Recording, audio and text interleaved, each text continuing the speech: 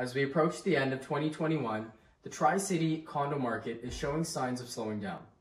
Low inventory continues to be a huge problem, and we had record low amounts of inventory through September, and this continues to be the case through October. The number of new listings is down 7% month over month and down 11% year over year. The number of sales is also down 6% when we compare it to September this year, and we are also down 12% when we compare it to October of 2020.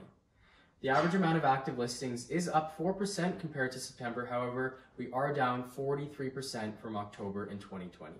The average sale price in Guelph and Cambridge both went up 10 and 4% respectively. However, Kitchener and Waterloo didn't come out as strong, where their average sale price went down 9 and 7% respectively.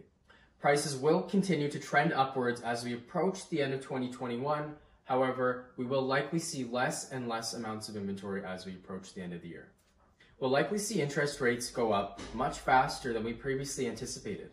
They'll likely go up a quarter basis point as we approach the end of the year, and they'll continue to trend up throughout 2022.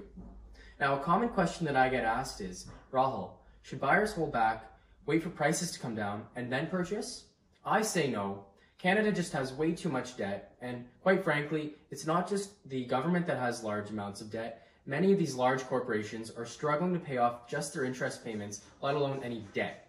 So this is placing an enormous amount of pressure on the Bank of Canada to keep interest rates as low as possible for as long as possible. They'll likely go up enough to slow the market down, but not enough to bring prices down. That's it for the Guelph and Tri-City condo market update video for the month of October. Thanks for listening. Stay tuned for November's report. My name is Rahul Luthra with Go Wild Real Estate at RE/MAX. Thanks so much for listening and have a great day.